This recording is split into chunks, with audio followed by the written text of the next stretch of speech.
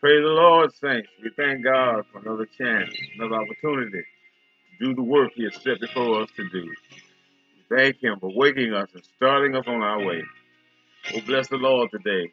Somebody help me say, my hallelujah belongs to you, oh Lord. My hallelujah belongs to you. My hallelujah belongs to you, oh Lord. My hallelujah belongs to you. You deserve it. You deserve it. You deserve it, Lord. You deserve it. My hallelujah belongs to you. Oh, help me say it today. My hallelujah belongs to you. Yes. My hallelujah belongs to you, oh Lord. My hallelujah belongs to you. You deserve it. You deserve it. You deserve it, Lord. You deserve it. He deserves it all today. All of the glory belongs to Him. Praise the Lord today, saints. We want to take a look today at being a part of the body of Christ. Amen. It is important that we recognize that it's not that we're not individually given direction to be more outstanding than others. No, we ought to work together. Hallelujah. God bless today. You who are members of the Calvary Chapel Baptist Church, God bless you. Um, those who are listening from Texas, Louisiana, Virginia, Tennessee, uh, Denver, Colorado, hey, California. We ask God's blessings upon you. We pray for families that have been that are grieving today. Amen. We know that we did not come here to stay. Hallelujah. But we're asking God to mend and to heal broken hearts in relationships that are torn asunder and those He has called home. We recognize that we must share this word, this gospel, with the dying world. Come on and turn with me today. 1 Corinthians chapter 12. He deserves all of the blessing. Hallelujah. Thank you, Lord. 1 Corinthians chapter 12. Amen. And go down or move down to verse 27. Yes. Praise the Lord. We are in the midst of a storm today here in Georgia, and we pray that God's safety on all who are going to go through the storm. Amen. 27 says, now ye are the body of Christ and members in particular. Amen. Just that one verse today we want to look at and perhaps get the benefit from his words on today. Amen. It's one thing to know that the scripture teaches concerning the past. We look at the Old Testament, yet it is something else to put those great truths of scripture into practice in our present day. The picture of the church contained in the Old or in the New Testament is different from the image that comes to mind when one speaks about the church of today. Wow, it's a little strange. There's some places, some churches you can walk into and you really don't feel like you're a part of the church. You kind of feel like a visitor, if will instead of a part of that body of Christ. We need to study afresh. We need to look at it anew, what the New Testament has to say about the church, and then put forth a sincere effort to be the church in this present day. Amen. The church is more than an organization. The church is an organism. Amen. Jesus, the Christ, is the source of the life of the church that is his body. He came to earth to do what? To die on the cross that we might receive the gift of eternal life.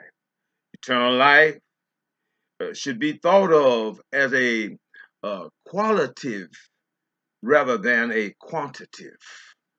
What do you mean, Reverend? Well, the quality of one's character is what ought to be counted. Who are you in Christ Jesus? And since you met him, has there been a change in your quality of life? Not quantitative, not how many members you have, but rather it is what kind of quality do you have since you met Jesus and since he has come in to your life. Amen. He does not deposit junk, but the riches and the volumes that we can receive from him by allowing him, listen, did you hear what I said? Allowing him to take up residence with inside of us. That just means that he's standing at the door. I'm getting ahead of myself. He's standing at the door of your heart, knocking. He wants to come in. If you would just open up the door, you'll find out that Christ is the sustainer of life in the body. In his initial announcement to the apostles concerning the church, he promised to perpetuate the institution by his works and his accomplishments and his redemptive purpose. You recall him saying in Matthew 16 and 18, don't you? He says, and I say that thou art Peter, that's your name, and upon this rock I will build my church, and the gates of hell should not prevail against it. Yes, I tell you, it's hard to get the world to see our connection to the body of Christ when we are marching and we are moving to the same beats that the world moves and marches to. It's hard, I tell you, to speak to one another. Now, I'm talking about the Christian now. When we are not coming alongside one another to encourage one another, to comfort one another, that we might come from among them, not because we are better than them, but because we know better. Can I get a witness here? He is the great physician. Thank you, Lord.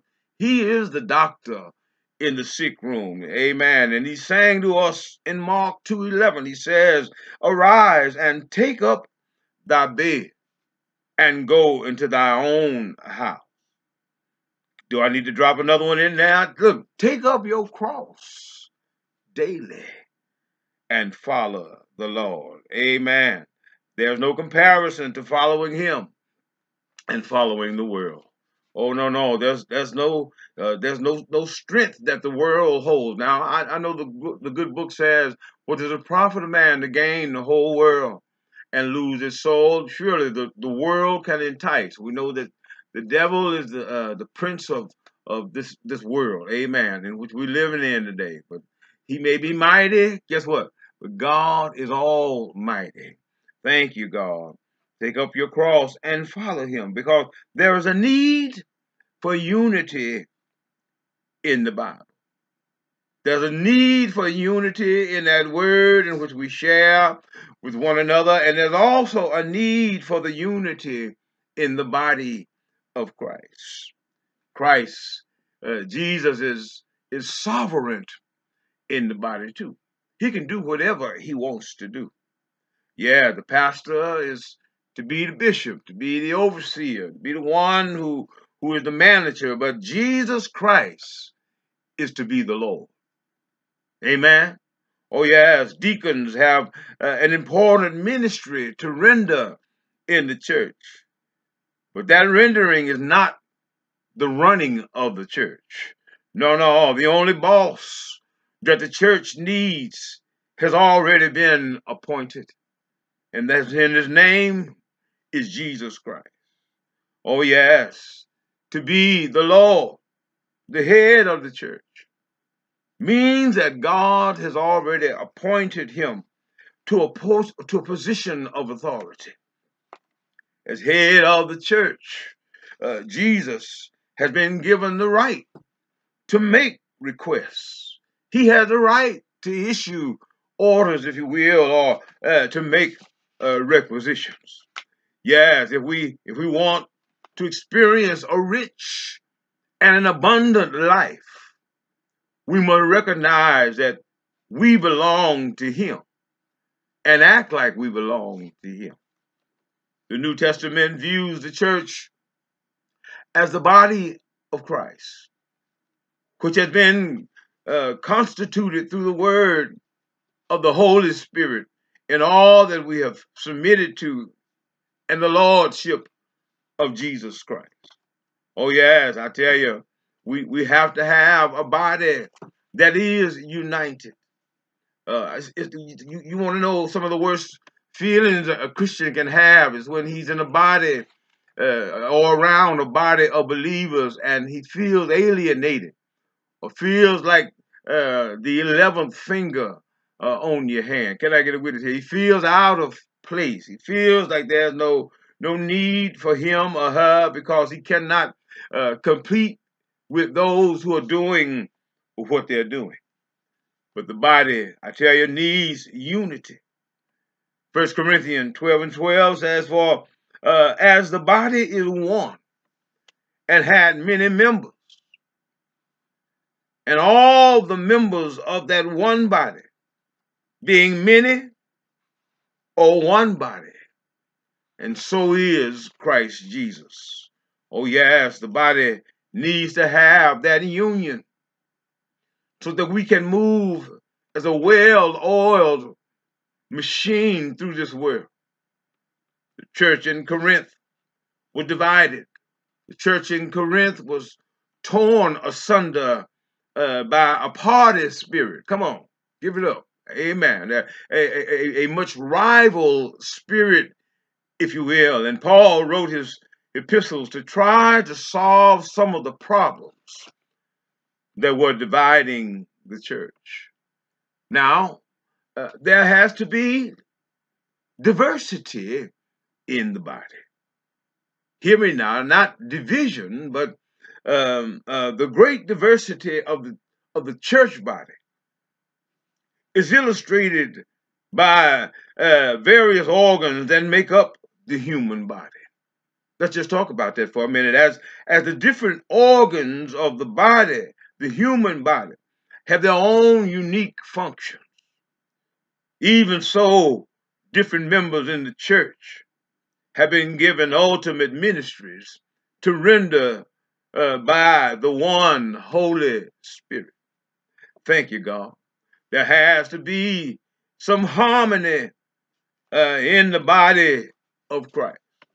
Oh yeah, working together.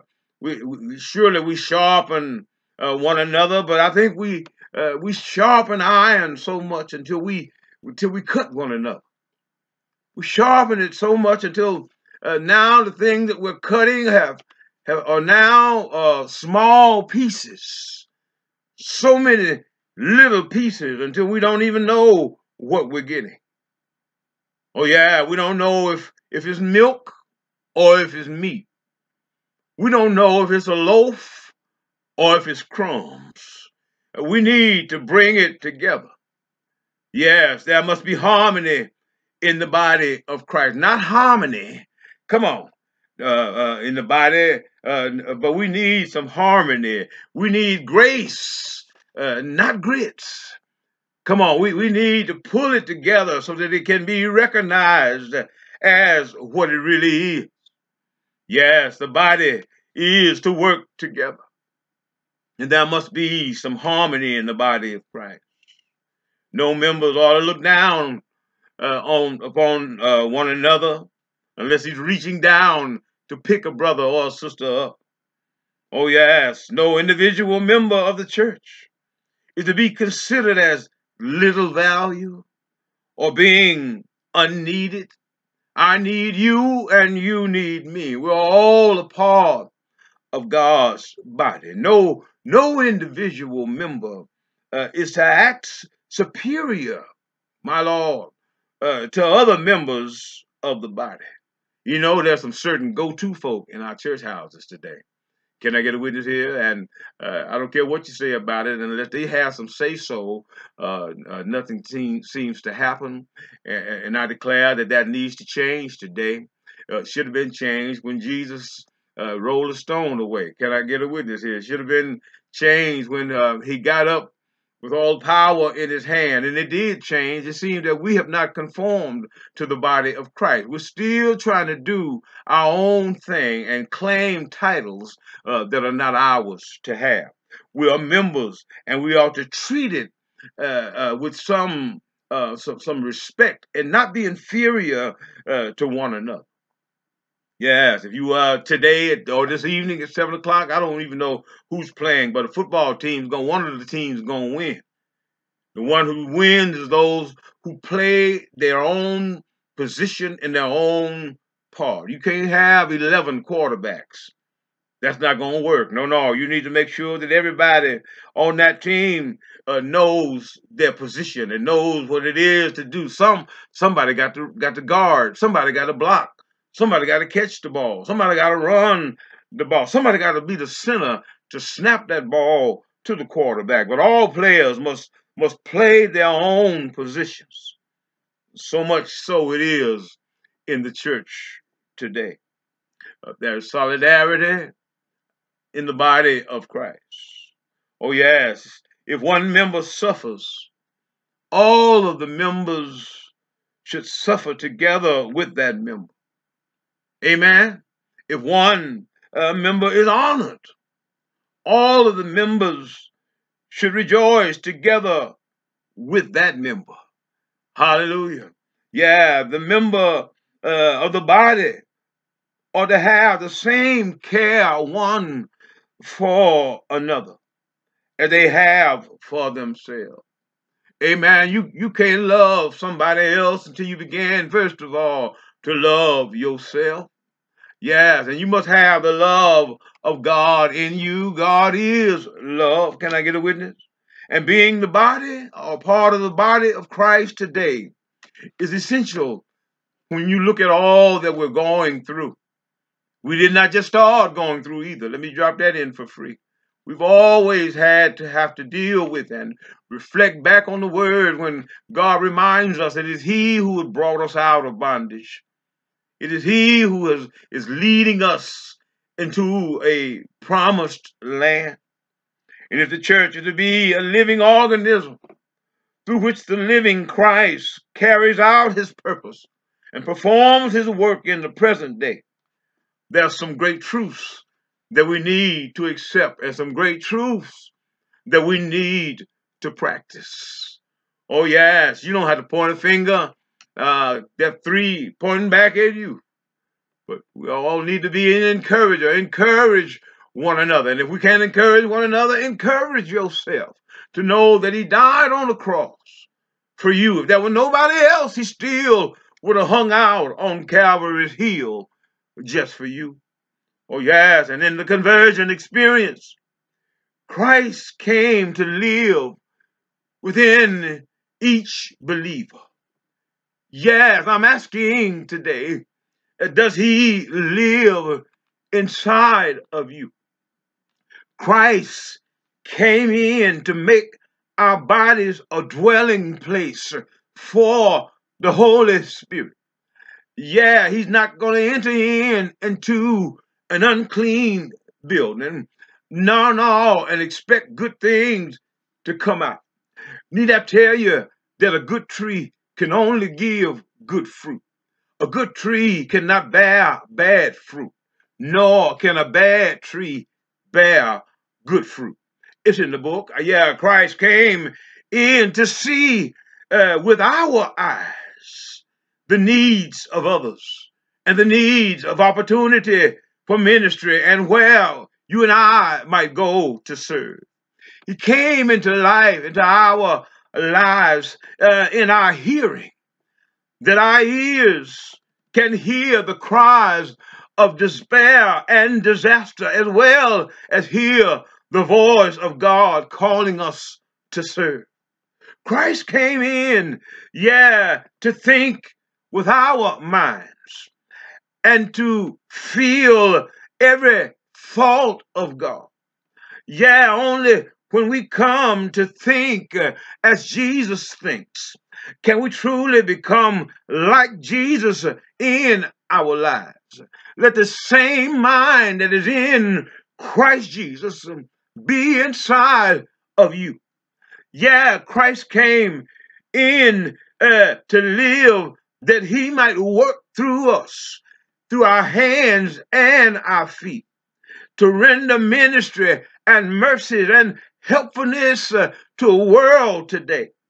He came, that he might walk through the world with our feet, carrying the gospel to one and all.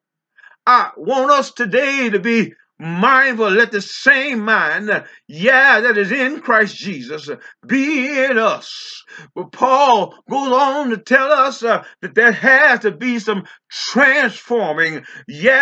Don't be conformed to the world, but be transformed by the renewing of your mind. I know you've had some rough days, but if you put it in the balance of life, I will believe that your good days outweigh your bad days. Today, my brother, my sisters, if you have not yet let Jesus Christ come into your life, come in and let him be your Savior. You do wise to do that today. For he stands at the heart, I tell you, knocking to bring you a gift of forgiveness, to bring you a new life. If you would just trust in him and let him be the Lord and the Savior and the teacher, I'd even go far and say even a friend. Let him become the Lord of your life. Perhaps there are some today who are listening by way of the internet who know about the living God. You need to know him for yourself and invite him, into your life or into your body so that your body might be a local expression of what God looks like in an everyday walk and sojourn. The world needs to see what the Lord looks like driving a bus down the street. The world needs to know what the Lord looks like. Sitting behind or at a desk on your computer. The world needs to know what the Lord looks like. As he goes in and out of Publix and Kroger's. I believe on 1 hour you ought to be so thankful marching and down the produce aisle that you ought to say, what a mighty God we serve. Thank you, Lord, for all that you've done for me. And you ought to stop and pause and hear the next hour or 2 or 3 hours over somebody saying the same thing. He has done great things for me. We ought to allow the Lord to come in and to take up residence. Don't fight it, but let him fulfill his purpose, and that is to let us be changed in a moment, in a twinkling of an eye, when he shall appear.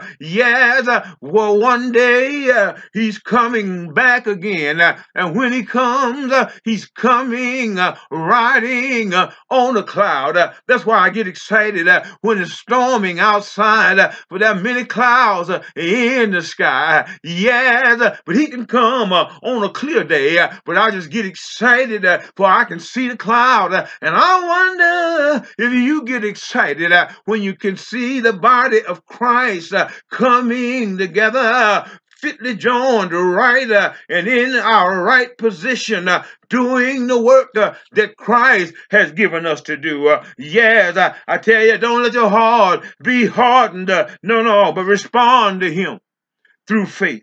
And to respond to him through faith is to show some love to one another, to show some joy even in the darkness of day.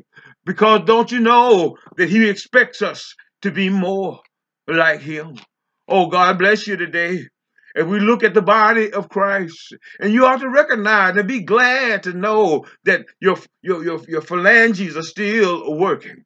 You ought to know that you can turn and move and have your being. You ought to thank God for a cerebellum and a medulla. You ought to be able to tell God, thank you, Father, that I can still know my left from my right and put one foot in front of the other, that I have a mouth that I can declare that he is the King of kings and the Lord of lords. God bless you today. If we so move in a forward motion, not to go back, but only to remember from where he has brought us from, and then declare to a world that may be doubtful and skeptical that he's coming again. God bless you today in all that you do. Yes, hunker down, not just in the house, hunker down in his word. I dare you to look at his word and find out that he loves you more than you love yourself. Keep on pushing forward. Keep on reaching to a higher mark. God will bless you as he always has. If I would ask you how many times has he ever brought you out, you'd have to say every time. He's never left you, nor will he ever forsake you. We thank him today, and he will come in if you would yet but open up your heart and let him take up residence with you. The good book says that he will sup with you and you with him. He'll bring groceries in, hallelujah, to feed your soul. God bless you, and may he ever keep you is our prayer.